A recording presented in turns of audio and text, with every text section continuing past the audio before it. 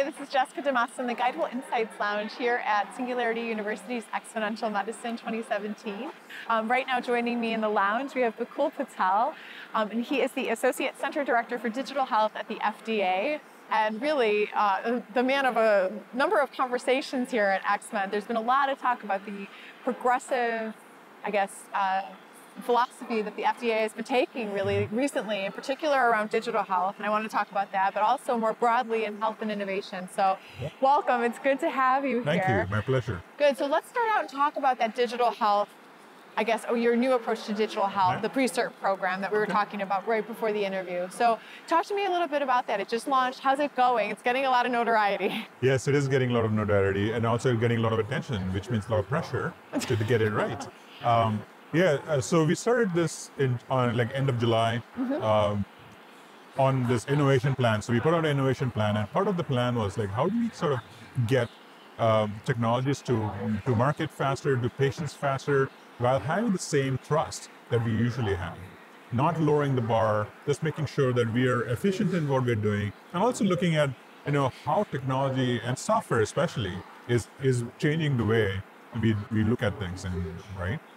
So we put out the plan, we put out the pre-cert pilot program, and the announcement. We got 104 applicants applying for being partners. We didn't even have a structure. We didn't even have a model. We had a concept, and we had 104 people help us build the program. So we picked 9, and that's what you're seeing a lot of press on, and also a lot of attention on. Is because we picked very carefully where we can learn the most for this program, and that's going to help us develop the program. Talk a little bit more about that for those that may not be familiar. So what are the 9 that you're focusing on? So the 9 folks that we've selected range from really small companies to really large companies, traditional medtech companies to non-traditional medtech companies. So if you take that all together, we have Apple, we have Verily, which is Google Life Sciences, we have Fitbit, we have Samsung, we have J&J, we have Roche Diagnostics, and we have Tidepool, Phosphorus, and Pear Therapeutics are the people who are you can see the spectrum is really, really broad. And we are going to learn very new, novel things. At the end of the day, we want to know how these businesses, they're successful doing business in an excellent way. We are trying to get a bar of excellence that we can then start measuring people to do the right thing, and we can get products to market faster. If people are excellent in doing what they're doing, we want those people to make products faster. We want those people to sort of have a really streamlined regulatory pathway, and that's what we're trying to do. How's it going so far? So we launched the program, we selected it, I think literally 3 weeks ago, we announced the 9 participants. And it seems like forever. It does, because it feels like there's been so much energy around this that it seems like it's been happening forever. Absolutely, yeah. And so we finished our initial kickoff calls with the 9 participants. In fact, I'm from here on going to be traveling till the end of the year to visiting these 9 participants, collecting information, and making sure that we understand how they're doing business. And we're looking for how they measure how they're doing good, what mechanisms they have to sort of make sure their CEOs and their organization actually maintains and tracks. So we're learning those things from all these different organizations. You're going to bring that back.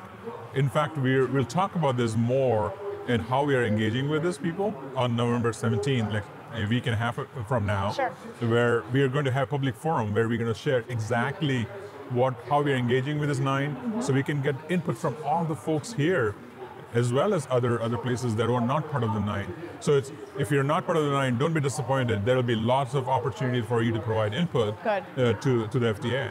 And that's what we want. We want to really crowdsource this in a way that will be very informative and reflective of what people do in real life, and give them credit back for actually doing the right things. It's a very bold move. Yes.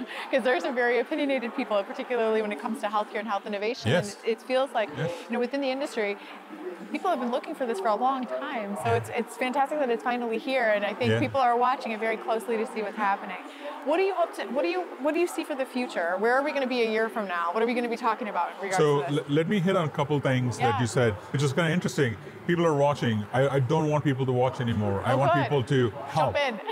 Jump in and help. Make the right choices. Help us make the right choices, because this is a once in a lifetime opportunity for the entire sector to shape it shape regulations in a way that's going to be really, really helpful, not for businesses necessarily, not for FDA necessarily, but actually for patients. And How really do people jump in other than these town halls? Is there a website or a platform that they can contribute So to? we just posted yesterday the questions we asked the pilot participants. There's a spreadsheet, there's a presentation, there's questions that we asked them, and people should look at those and give us those comments on the docket. Okay. And that's the way the government collects information. Sure. On the Federal Registered docket, we can pay, any individual anywhere in the world can submit a comment. We want people, this structured feedback back to us. So when we have a public meeting, which is going to happen end of January, we can then start bringing in. Like I said on the stage earlier, I want the 9 participants' input to be multiplied by 90 and really go excellent, exponential in sort of how we get this input. And then we can have a robust discussion. That's how I want people to engage. I want people to stop complaining. I want people to start contributing. Perfect. That's a wonderful sentiment for us to end on. Thank you so much for joining us here in the Insights Lounge. It's fantastic to hear about this really forward-thinking ethos that you've adopted there, and we look forward to seeing and participating in the rest of your process here. Absolutely. And you asked me a question I didn't answer. I'm sorry, go ahead. What are we going to do next year? Yeah, tell me. So by this time next year, I want to take the concept to a proof of concept. Okay. What does that mean exactly? So it means that we'll have some of the unanswered questions answered. We'll know what excellence looks like. May not be right, but we'll have a good idea of what that looks like. We'll probably have some levels sort of determined. We know what excellence looks like, how people should do it. By this time next year, I want to make sure that the processes questions are answered, so people can start touching and feeling what this is going to look in the future. And hopefully that will help us go forward.